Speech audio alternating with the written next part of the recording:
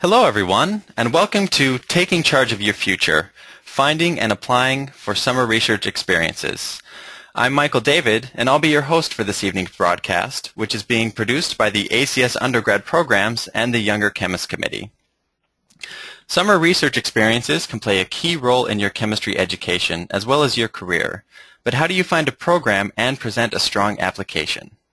This evening, we will be joined by Gloria Thomas, who is the Executive Director of Research, Education, and Mentoring Programs at the Office of Strategic Initiatives at the Louisiana State University.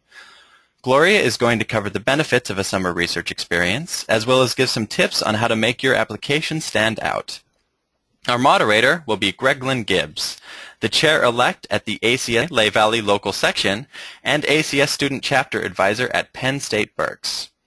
And now, with no further ado, let me turn things over to Gloria to get things started. Good evening. It's so good to see so many of you here. I see Luke, Manuel, Jean, Irna. I see Cedar Crest. I see Penn State and Eastern Illinois, Southwest Minnesota so far. They've kind of said hello in the question box. It's exciting to have so many students and perhaps staff and faculty there supporting them that are all eager to hear about undergraduate research experiences. As we get started, I want to let you know that the slides are available on the College to Career website. So if you want to download them and follow along or to check them out after the presentation, be sure to do that. And as another ad for the Younger Chemist Committee, of which I was a member before I got too old and they threw me off, literally they do. Save the date. The next ACS Program in a Box event is on February 29th. There's a web link there that you can check out. The Program in the Box sponsored by the YCC. So if we get on to the main event, what we're going to talk about are the following things. Why do you want to do summer research? What types of experiences are out there? I saw one question already about where would you do an undergraduate research program and how you would apply. We're going to talk about that. Programs can vary, so we're going to talk about typical programs and general requirements for getting into summer research programs. And then I'll share some tips that the committee's put together on finding a research experience, but more so finding the right research experience for you and submitting an application. We'll finish up with Kisses of Death. I'm sure you're looking forward to hearing about that, and other considerations that you might want to take into account as you're planning your next summer. But as we're getting started, I'm really curious to hear from you. Why do you want to do summer research? What do you hope to gain? What led you to sign on for this webinar tonight? You can go right into your chat box and answer. What really drives you to want to do a summer research program? No answer is the wrong answer. We're just kind of curious to see what students are interested in. So you can go right into the chat box and type in your response. And usually when I talk to students, they have lots of different reasons why they want to get involved in undergraduate research, particularly during the summer, which can be very different than doing research at your own home institution during the academic year. It looks like a lot of you are really interested in getting experience. That's a great reason. Someone said it took them a little while to find the chat box, but they're on now. Gaining valuable insights about graduate school. What possibilities there are in the field, that's an excellent reason. Getting more experience, resume building, experience beyond the classroom, all excellent responses, excellent reasons. Someone shared they're from a smaller school and they want to see what a major research institution is like. Gaining some experience and finding out what sort of chemistry you like. I have to tell you, I did a summer research program in between my junior and senior year, doing organic synthesis with brominated and chlorinated molecules. I bleached half my clothes that summer and decided I was not that good of an organic chemist, and I went into analytical chemistry. And sometimes these experiences are a good place to find that out. Networking, making good connections, great reasons. And I think you all have hit upon some of the major things that are great reasons to go in. Learn, learn, learn. What you do in the lab really reinforces the theory that you've learned in the classroom. Experiencing chemistry in a, quote, real world, unquote, setting. Doing research in the lab is nothing like your classwork. It's nothing like the laboratory courses you take in organic chemistry or physical chemistry. Getting the excitement of discovery, that's an excellent reason. What you do in a research lab are things that are not in the textbooks. You're charting your own course, exploring a new area of research, trying out a new school, preparing for graduate school. Many of you shared those. If you'd like to see other reasons and other things to consider as you're considering summer research, there's a link shared on the screen on the ACS website that'll give you some more ideas about why you might want to do research, why you want to commit your summer to somewhere else. There are lots of different types of summer research experiences. There are summer research experiences that happen in different sectors of the chemical enterprise.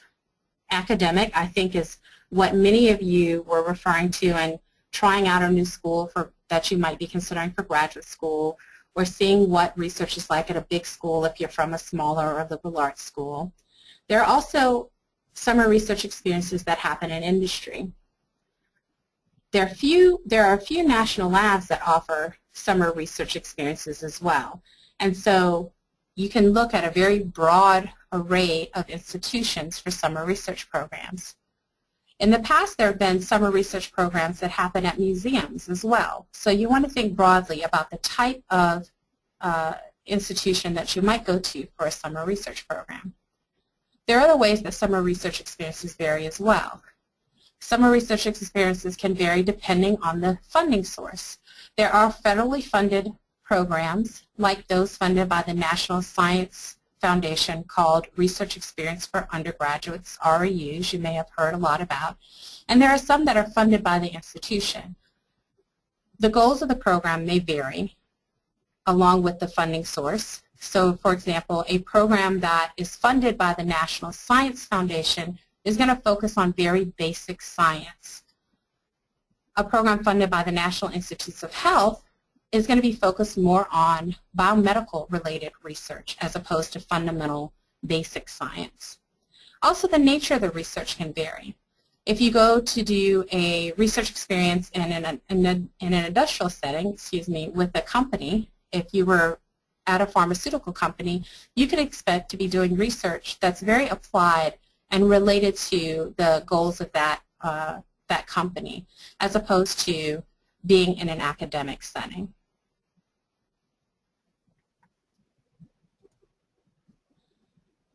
There are some things that are fairly basic about the types of programs.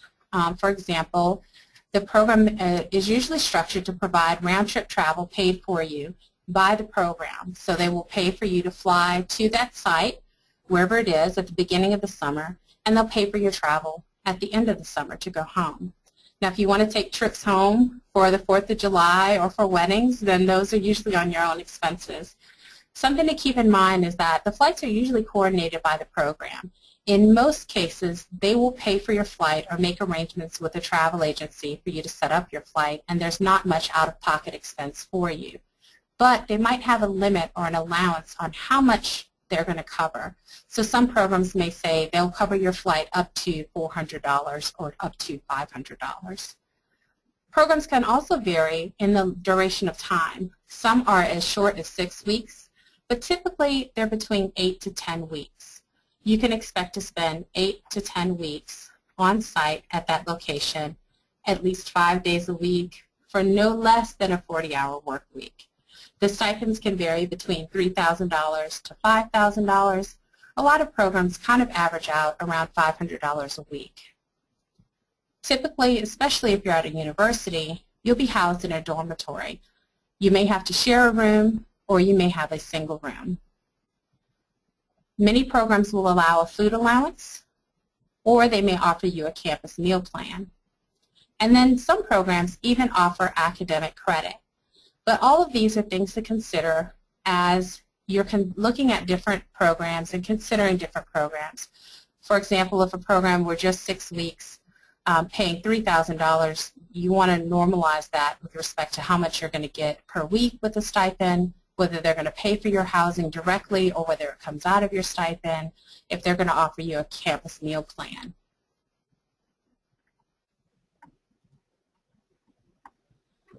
As you're applying for REUs, there are certain requirements in place depending on the type of program again. Some programs will have a GPA restriction. They may say in their requirements that you must have a 3.0 GPA or a 3.5 GPA. They may restrict that GPA to within your major or into your major chemistry classes. Some programs will ask for a transcript. That could be an unofficial version of the transcript or an official version. So you want to make sure you look at those application requirements so that you request your transcripts early enough if an official transcript is required.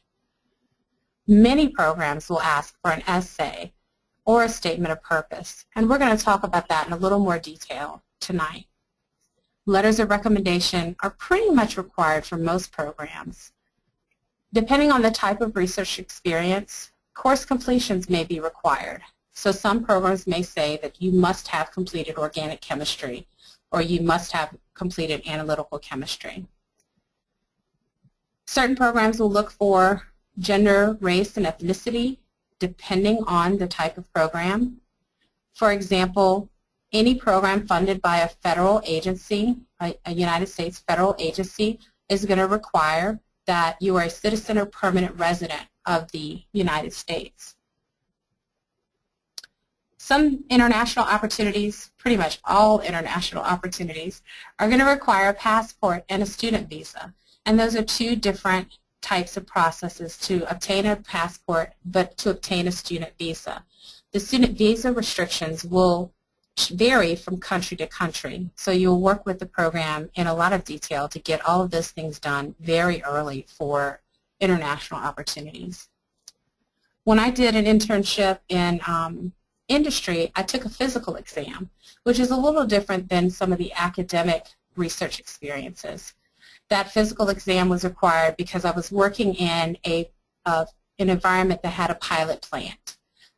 It wasn't a rigorous physical test like an Army boot camp, but I just wanted to mention it.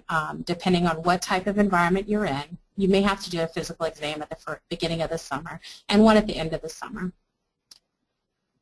Many programs, especially those that are funded by the National Science Foundation or academic institutions, will require an interest in attending graduate school.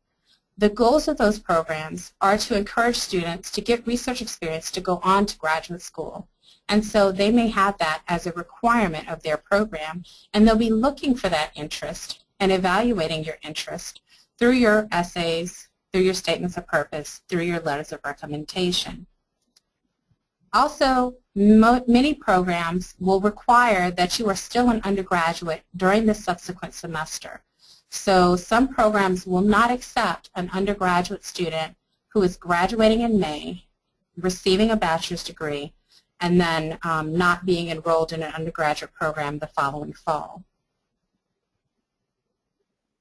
But that varies depending on the type of site that you're looking at. So I saw lots of questions asking, how do you find an experience? You already know you want to do it. You know you have some of the qualifications and requirements to get started in research. How do you find them? You have to talk to everyone who will listen. Talk to your research advisors on campus, talk to your academic advisor, talk to your friends to find out where they're finding their experiences, and talk to your professors. All of your professors have been to graduate school at many different institutions across the country. They'll have ideas for you on how to find research experiences in the areas you're interested in. Search the internet. There are a few websites that we wanted to bring to your attention. The links are on the web slide. They're on the slide, and all the slides are on the web. The National Science Foundation has a clearinghouse for their programs. If you go to that nsf.gov website, you can put in the search engine the particular part of the country that you want to do research in. You could put in that you're interested in material science, or you're interested in physical chemistry. You can get as specific to what type of research that you're interested in. The Institute for Broadening Experience, pathwaysto-science.org, has a wonderful website that is updated every year. They literally comb institutions across the nation and list all the undergraduate research programs that they can find, as well as their deadlines. Those will be funded by the National Science Foundation, the NIH, or by different institutions. The Council on Undergraduate Research also has an excellent website that has a lot of resources for finding undergraduate research programs, and WebGuru is another fantastic one. Colleges and universities will list their websites. Literally, you can Google, at my previous institution, Xavier University of Louisiana, I didn't see anyone sign in from Louisiana yet, but you could Google Xavier University of Louisiana summer programs and find all of the summer research programs at that institution. That's also true for Louisiana State University and most other major universities. But you want to cast a broad net and you want to cast a wide net. And you also want to make sure that you apply for more than one program. When I ran a National Science Foundation funded REU program at Mississippi State University, we received somewhere between 200 and 250 applications every year for 20 spots in our program. So you may not get into your first pick, you may not get into your second pick. Make sure that you apply for 2 or 3 programs, because each program is going to be looking for a different type of student, and you may be that particular type of student. I see Centenary College just signed in. I'm glad Louisiana is representing tonight. So you've seen these websites. There are lots of opportunities to apply for. How do you know which one's going to work for you? Make sure that you pick a program that has the research goals that fit your future goals. If you're interested in medical school, you don't want to apply for a research program that is geared for students interested in graduate school. In that case, you're not going to get the training and not going to get all the resources that are going to get you to your future goals. Think about the things that you like or don't like about your current institution. Think about who's going to supervise you in that summer program and how you will be supervised. If it's a major research university with very large research groups, you may not be supervised directly by the professor or advisor of that research group. You might be working very closely with a graduate student or with a postdoc in that group. Think about formal mentoring components. Does the program have a structured mentoring plan? On the program website, do they talk about mentoring and the importance of mentoring in their program? And do they offer course credits? My REU did offer academic credit in a research course that you could transfer back to your home institution. So you want to look for those types of opportunities. Most summer programs are going to organize social activities and networking opportunities for you. You're going to go away from home. You may be the only student from your institution to go to this research program in rural Wyoming to look at environmental science.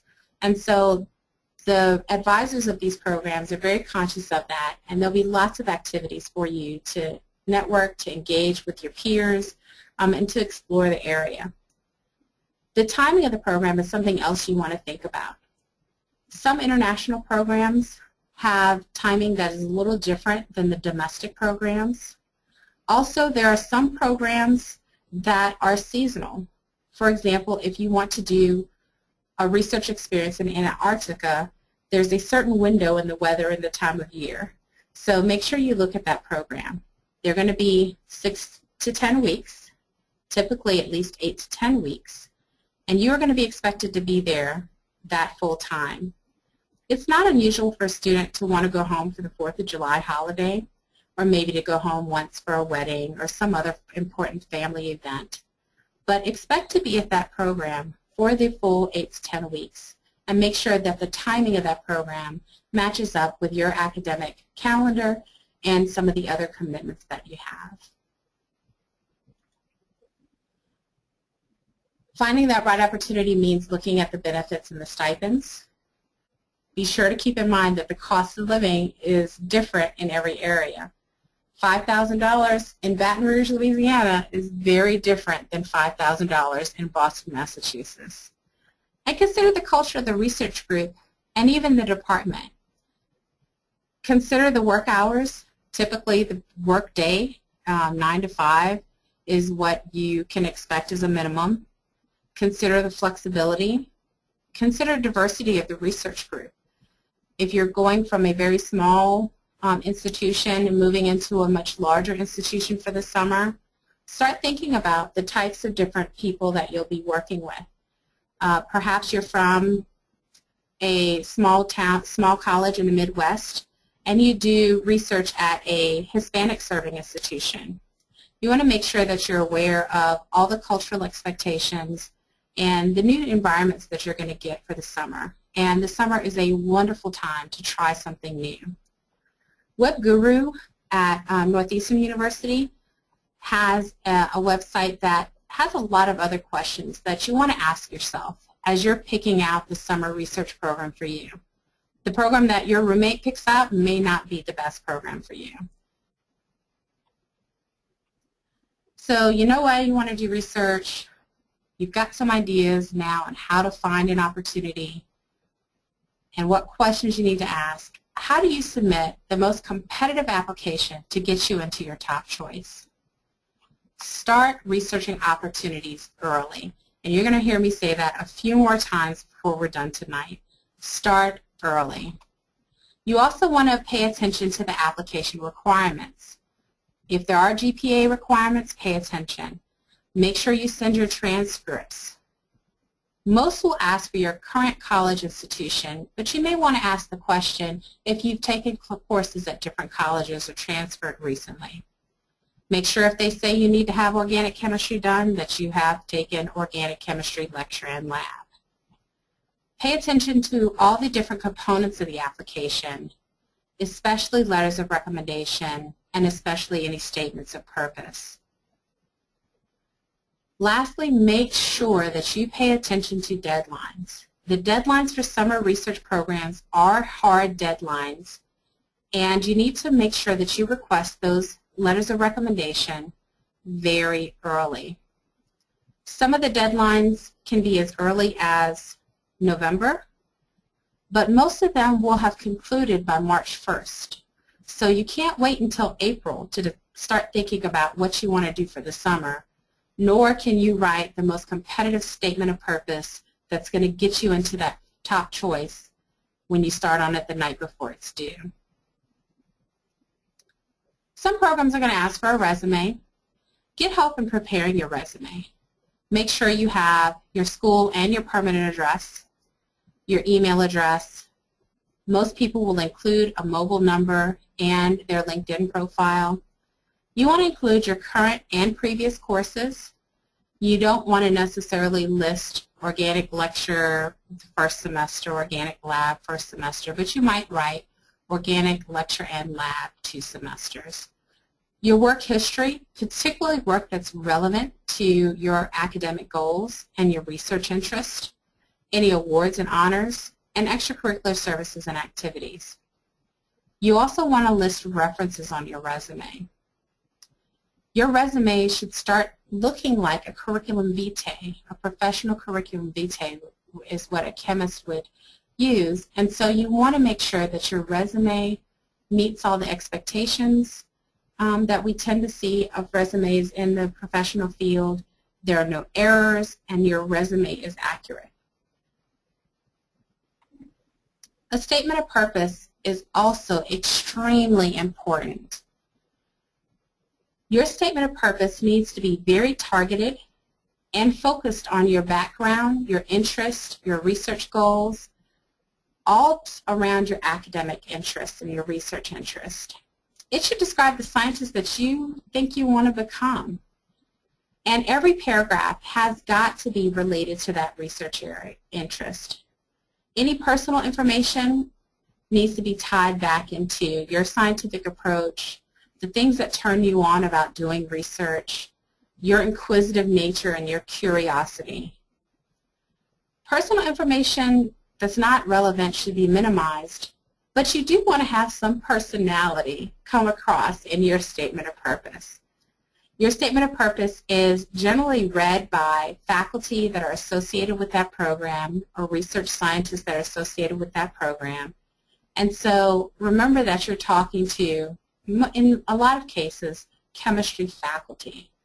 What would they be interested in? Why would they be interested in having you come to their research lab for the summer?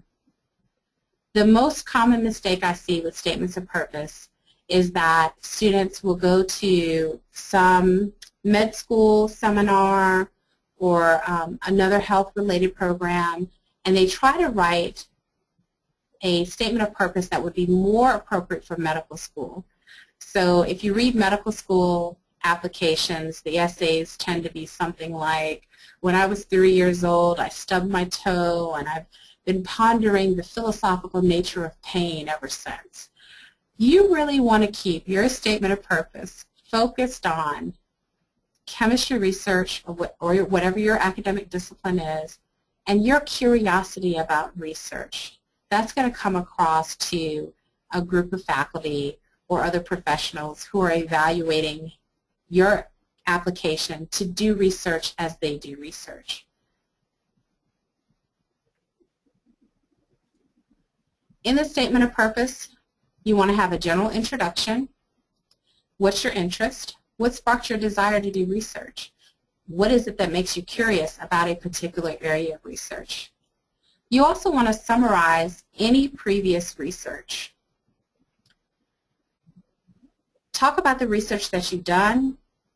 What general area did you do that research in terms of the research focus? Was it more organic synthesis? Was it more analytical characterization of products? Was it more theory-driven, computational? You want to talk about your responsibilities and your contribution to that project and the outcome of the project. At the end of the summer, you were able to characterize your synthesized product with a particular type of yield. Make sure that you write a very technical presentation of that research, because remember, scientists are going to read these essays. If you worked on an important paper, you had a thesis, maybe you were able to present your work to your department or within a group meeting, you might want to mention that. And particularly in the areas of research that are related to the work that you want to do at this new institution, you want to highlight that. You want to talk about your current activities and how any activities have related back to your studies and your goals. Make sure you elaborate on the topic that you want to pursue. For example, if you're applying to an REU program at an institution in Texas, many fine institutions in Texas, look at all the program faculty that are associated with that particular summer experience. And you might want to write in detail that Professor X is doing really exciting work on environmental fate of pharmaceuticals. And I'm really interested in this area. His recent paper on this area really raised some other questions I'd like to ask. Or I saw Professor X give a talk, and she was extremely motivational, and I've been really thinking about this area of research. If you can tie your interest into something that someone at that institution is doing, that faculty member is going to perk up and take a lot more interest in your particular application. Make sure you keep all of your applications very positive. You might not like your current institution or not have a lot of research experiences at your current institution. Maybe you had a bad summer experience at a different institution. You don't want to write about that in your statement of purpose. You want to put as positive a spin, as truthful a spin as you can on all of your applications. Maybe you want to talk about your eagerness to get other research experiences.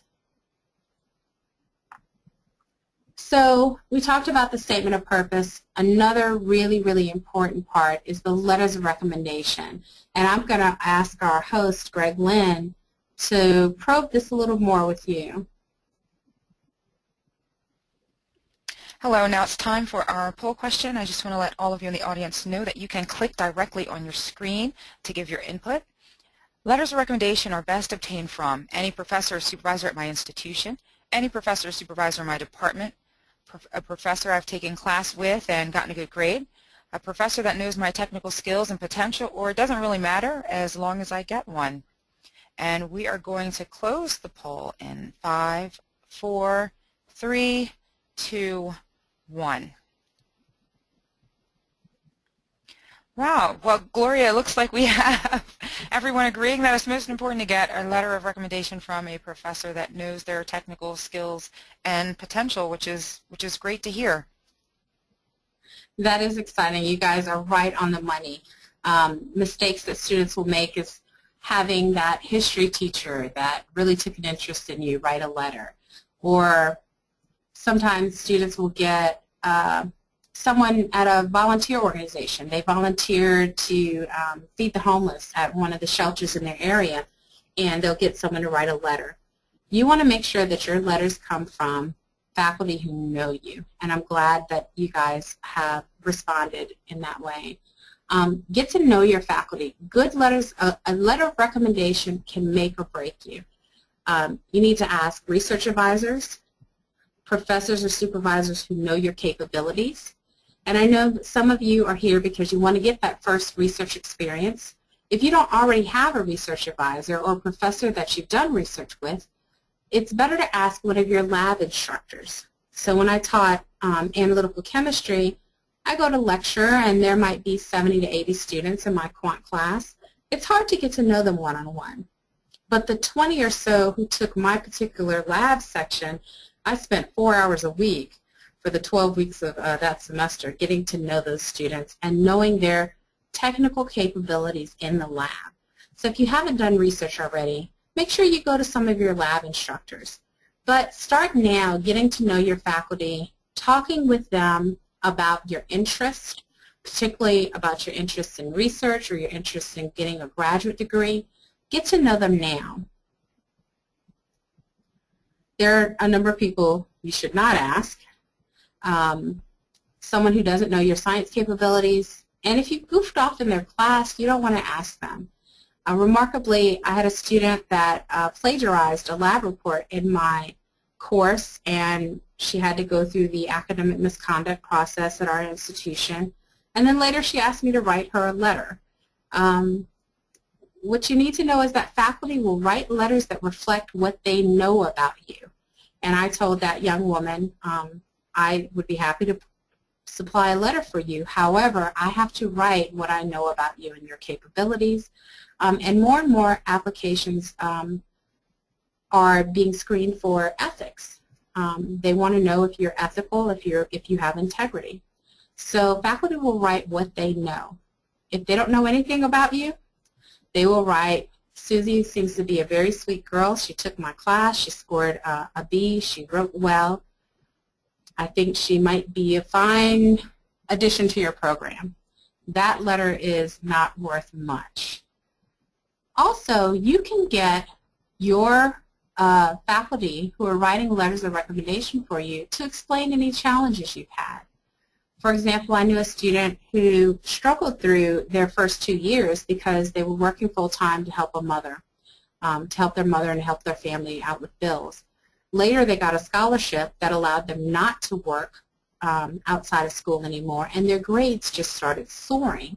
So you don't want to do that in your statement of purpose, but you might ask someone, an advisor or a mentor who knows you well, to be able to explain that in a letter, to say, I've known this student since they were freshmen, they had some challenges, they've overcome that particular challenge, and here's how I've seen them grow and mature and how their academic progress has really excelled.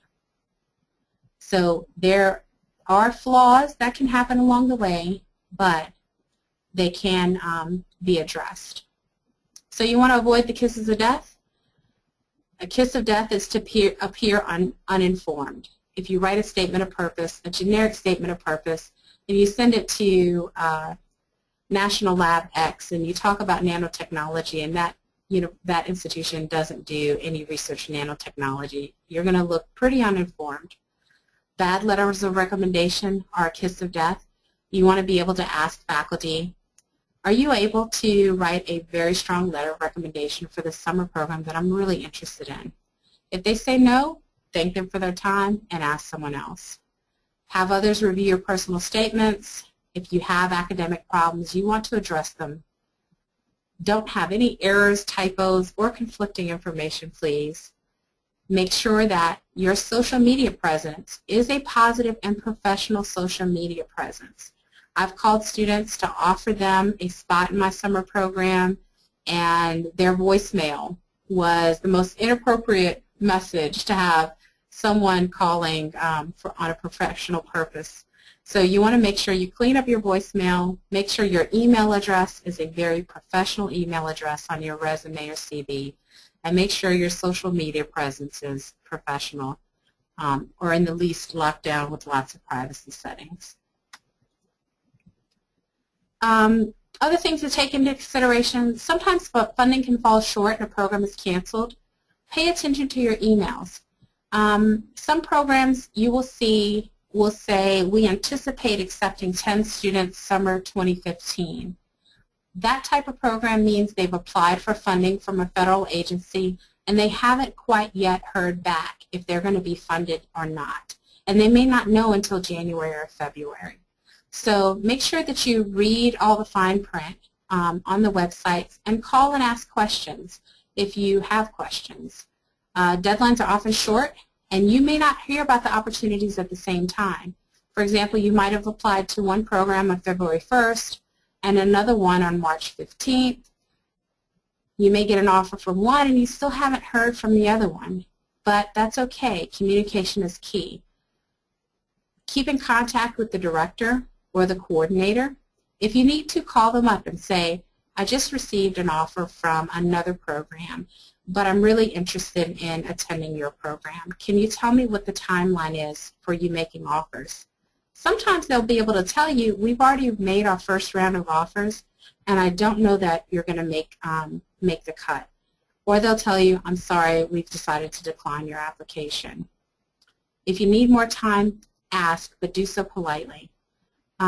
Be aware that companies and universities use these summer programs as a screening tool. They make their hires from these programs, or they admit to graduate school for these programs. So make sure you make the best use of any opportunity. And then when you finish the summer, make sure you stay in touch with the faculty so that you can get great letters of recommendation later. When you go home to your home institution to finish out your junior and senior years, make sure you write back every now and again to ask, how did that paper come along that I contributed to? Or I'm going to be attending the ACS meeting in, I think we're going to San Francisco next or Denver next. Will you be there? Could we meet up and have coffee? So it's time to get going. You need to start identifying programs today. Remember, there are applications that are due as early as November and December.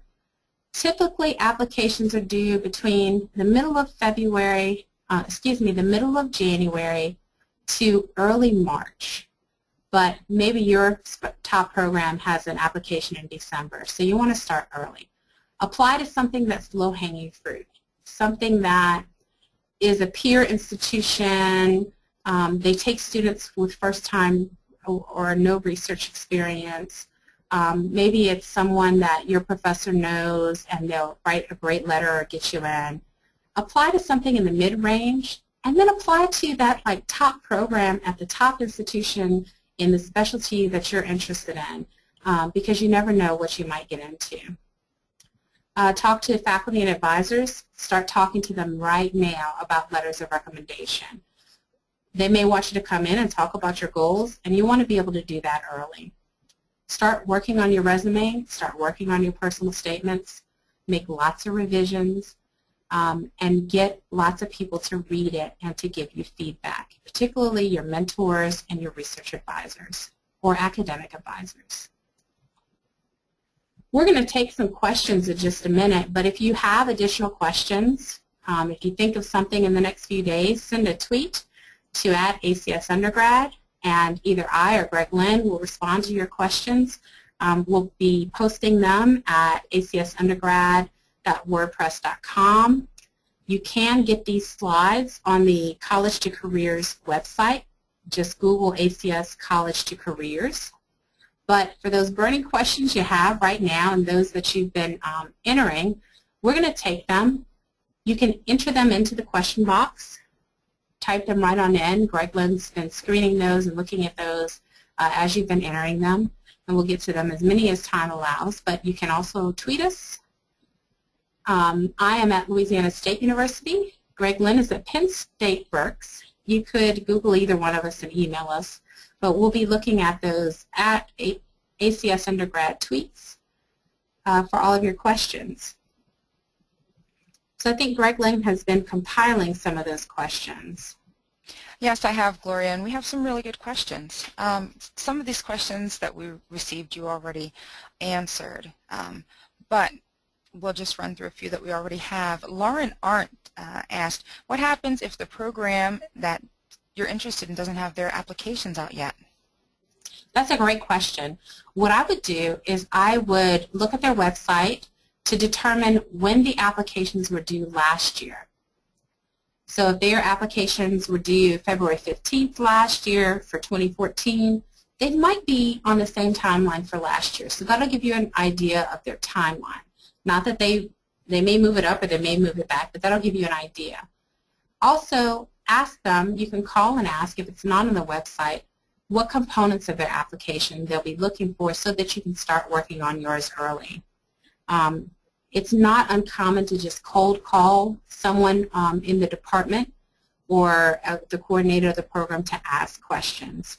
So if they don't have their applications out yet, that doesn't mean you're going to wait until they do post them, because they may not post them late because you want to start early. So give them a cold call, send an email, or look at what they had available last year. That's great advice. I see some questions that have popped up about LinkedIn. So we have a couple of questions. I'm going to try to combine them.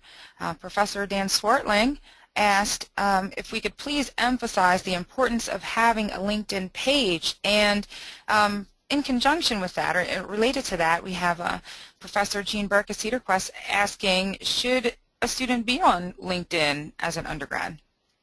Yes, absolutely. You want to start building your professional profile now.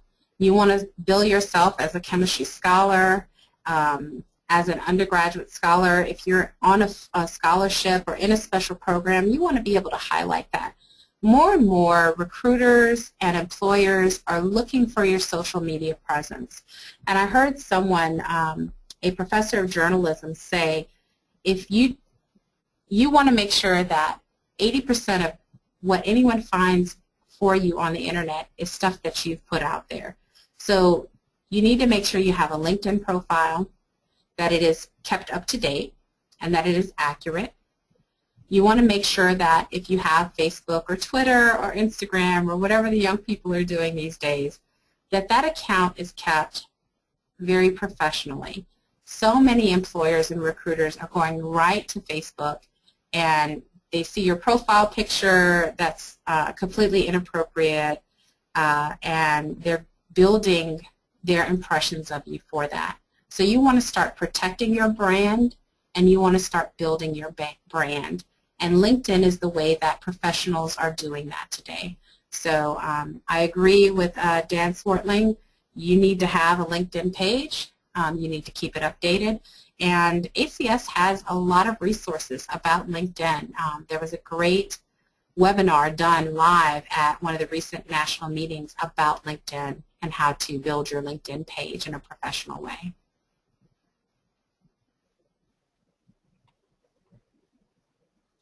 Okay, I would like to give you another question, Gloria. This is a pretty good one. Brandon Lund wants to know, does prior experience aid you in getting accepted into a summer research program? Does it age you? I don't think so. You want to make sure you look at what type of program it is. For example, the program at Xavier University, the National Science Foundation funded REU at Xavier, was for first-time researchers. I know a program that Ben Zhang runs in New York that is specifically for students from small liberal arts colleges with no research experience as well. For those particular programs, if you have past experience, you should not apply. You're not their target audience. But past experience will be a great way to show that you've done research for a semester or two and you're ready really to contribute. Maybe you want to drive your next research experience to producing a publication or publication quality data. So make sure that you highlight that. That can be a very great strength in many applications. In particular, for international experiences, I don't know of any international research experience program that takes students who have not had research experience. For example, I'm co-PI on the France and Belgium REU program in Europe. And in particular, we look for students who have had past research experience and are now able to really contribute to publications or to proposals that their faculty will be writing.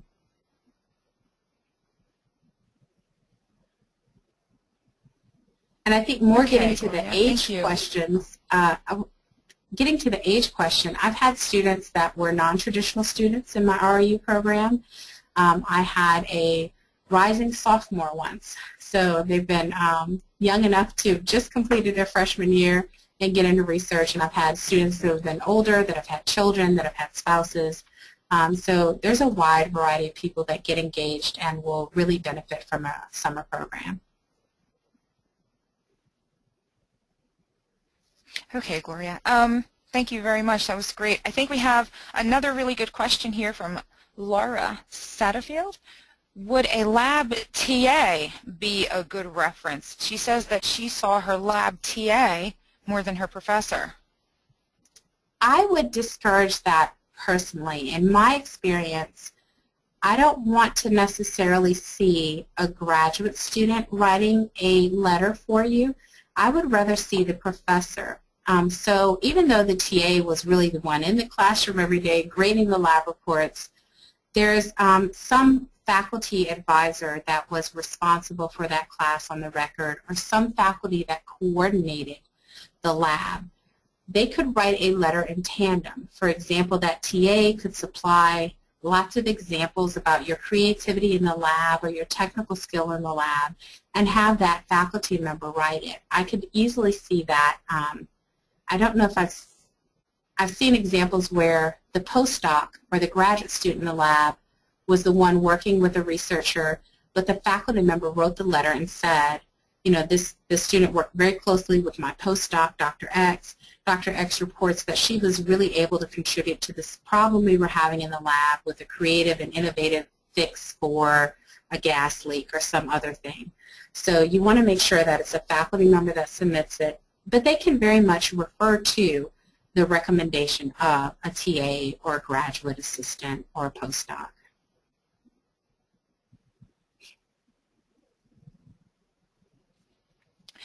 We have another question from Professor Jean Burke. She would like to know, if a student cannot get an internship, would job shadowing be worthwhile? Well, the job shadowing would definitely be better than working at Kinko's for the summer or working outside the field for the summer. If you don't get into a research program, there may be opportunities locally where you could get a little involved and get engaged in research. So you want to make sure to talk to faculty in your department and also look locally. If you're in the Gulf South, as I am in Louisiana, there's lots of chemical industry here throughout the Northeast. There's lots of big pharmaceutical companies. You may be able to find those types of opportunities. If you get started early, though, and you write a great statement of purpose that you've had help from your mentors and your faculty, and you apply early, at least by the deadlines, you should be able to find a paying opportunity, but definitely make advantage of every opportunity you can, even if it is a volunteer opportunity. Gloria, we have another question from Maria Graber. I don't know if you touched on this specifically, but she would like to know how many months before a summer experience would you recommend applying? Those deadlines are going to be early spring. Typically, they're from the middle or early January to early March. So typical deadlines are January 15, February 1, February 15. From January to the beginning or middle of March are going to be typical deadlines. But there are some that are as early as November and December. So you want to make sure that you start looking now. It's October 21st. You want to get a heads up on what those deadlines are so that you can start working on your applications and revising those statements of purpose, getting feedback on those applications very early. So start looking now, but count on deadlines being somewhere in the beginning of January to early March, typically. Okay, and Maria has quite a few good questions. Another one of them is, are there specific applications for the different summer research experiences? Yes, there are different applications. Most programs will have their own application program. I know of a couple of programs that will allow you to send one application to apply to many programs at their institution. But across the nation, most programs are going to have their own application process and their own application requirements.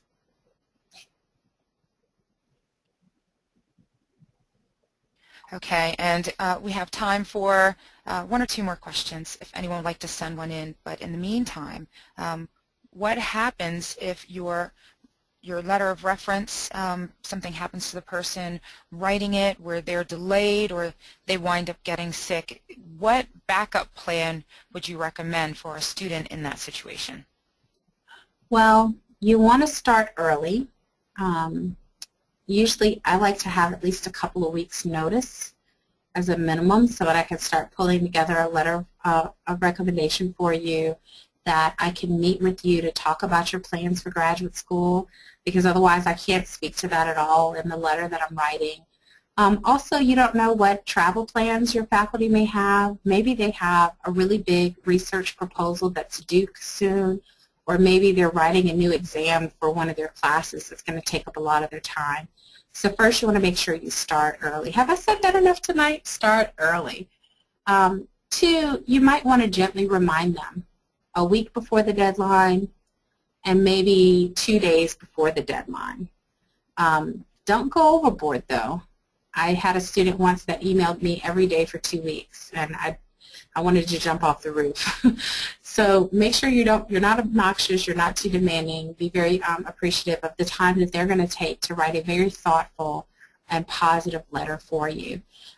If something happens that faculty member falls ill just before the deadline, write the program to say, Professor X was prepared to write a letter of recommendation for me, and I've just learned that she has become ill or she's going to be away from the institution for some time.